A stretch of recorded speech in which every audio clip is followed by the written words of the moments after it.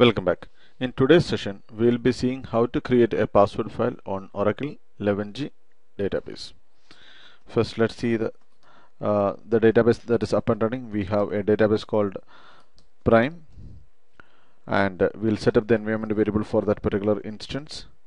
The instance name is Prime, and then we'll go to Oracle home/dbs directory, which is the default directory for the password file. Okay, and we will create the password file by using the utility called Aura PW.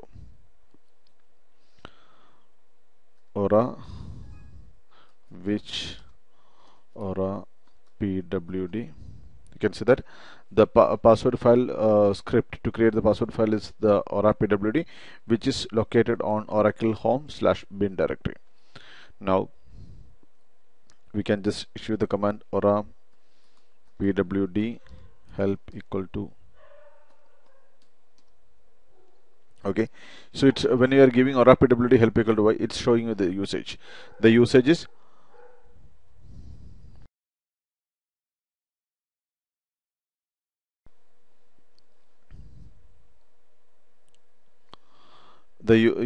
Aura pwd file equal to the password file name, and then the entries equal to the usage and maximum number of users who got the sysdba privilege. Force equal to yes if the file is already there, then overwrite the files. Ignore case yes or no, it's also optional value, which says that in Oracle 11g, as we discussed earlier, Oracle 11g use the passwords are case sensitive. So do you wanted to ignore the case or use case insensitive option? That is you can give it, and no sysdba privilege, that means whether to shut down the sysdba logon, or it is not to say that nobody is allowed to connect it using the sysdba privilege. Basically, the Aura PW, the password file, will help to connect to the database remotely using the sysdba privilege, or it requires the exclusive sysdba privilege or the connection to the database exclusively from the servers which is other than the database server. If you wanted to connect using the sysdba privilege, then we require the Aura the password file. Or also it is it's another usage is that to validate the usage without connecting to the database, then the password file can be used.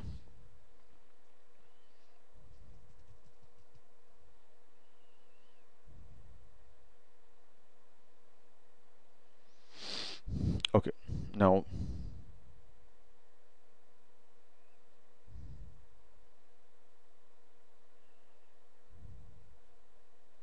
we can we can create the password file by giving the command Aura pwd file equal to Aura pw, then the SID name.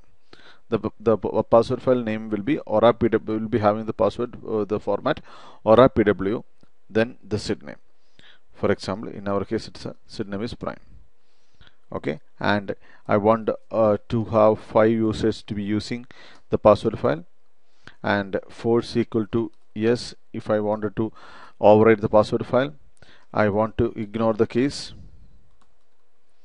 equal to yes, and I allow this the sysdba logon, so I'm just leaving it for the default value, and the no sysdba privilege or no sysdba option is used when we are using the a feature called the database vault. Since the database vault is not configured here, I'm ignoring it. Now press the enter key. We can say that the password file will be created. Now here, this is a change that's happened on Oracle 11g, is that if you have not specified the password, in that case it will be prompting to enter the sys password. Here I am providing the password Oracle, so the password file is created. The same thing I could have done with the option, that is okay. Before coming to that option, let's see whether the password file is created or not. You can see that the password file Aura pw prime is being created.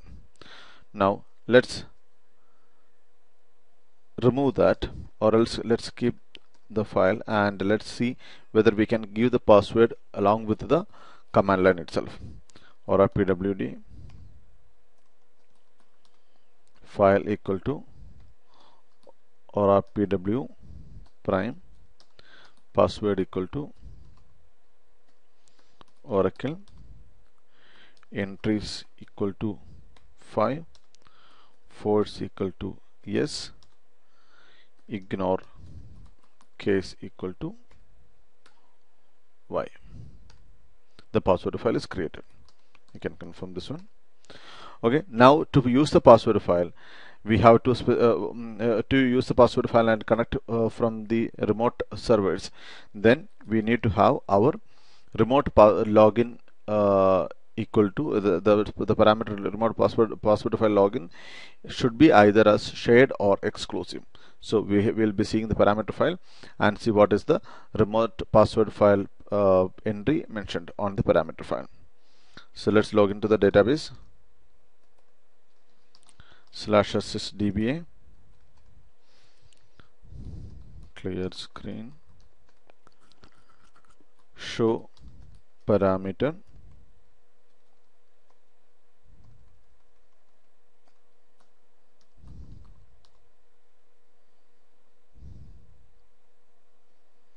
remote. Here you can see that remote login password file equal to exclusive. Hope this is clear. In next example, we'll be see how to connect to this database using the password file. Okay, now I am on the second machine. Now let's check whether the TNS entry for the other database is set or not. We'll give the command tns spring prime. So it is connecting to the first database, which is on my home Vaishit 11G R40. Now let's, okay, it looks like that the listener is down, so I'll start up the listener. So now ctl start.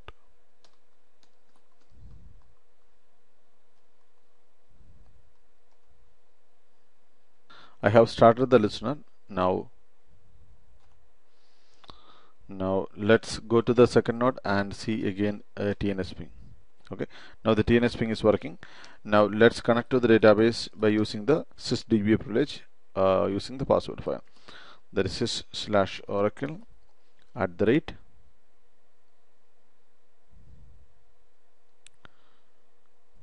prime as sysdba. Okay, I could connect it to the database. Now the question will be coming, how to guarantee that it is using the password file. To answer this question, let's go back to the primary database and shut down the database and start up in the mount stage.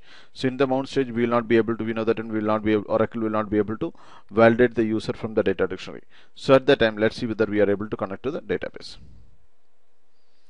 So I'll go back to the first node, connect to the database.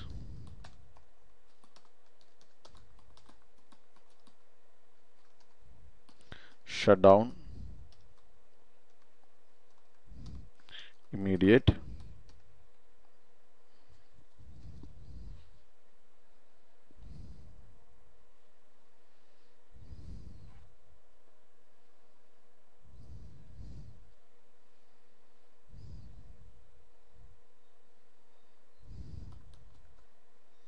exit.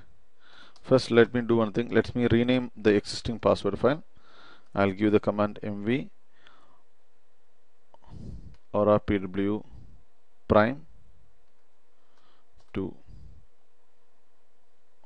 aura pw prime dot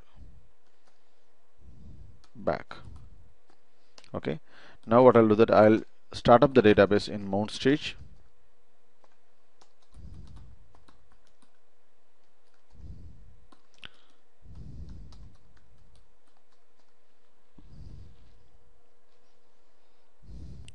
Okay, database is mounted. Now let's go back to the second node, that is our Vaishnav 11G41 node, and let's see whether we are able to connect to the database using the sysdba privilege. Now, when I given the command SQL plus /Oracle prime assist DBA, it is saying me that insufficient privilege, because when I'm giving this username and password, and without the password file, Oracle is trying to validate the user using the with the data dictionary, and the data dictionary information is not there, so Oracle is not able to validate the user. Now let's do one thing. Let's shut down once again.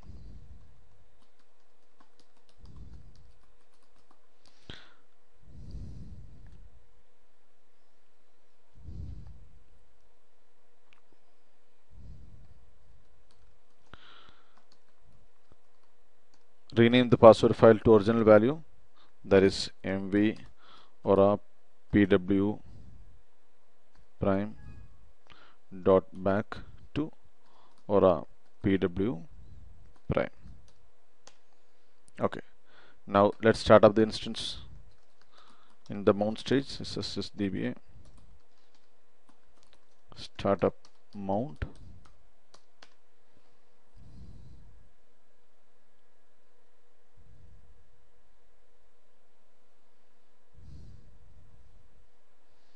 Okay, now let's go back to the first this one to the other machine, that is Vaishnav 11G41 machine, and see whether we are able to connect to the database.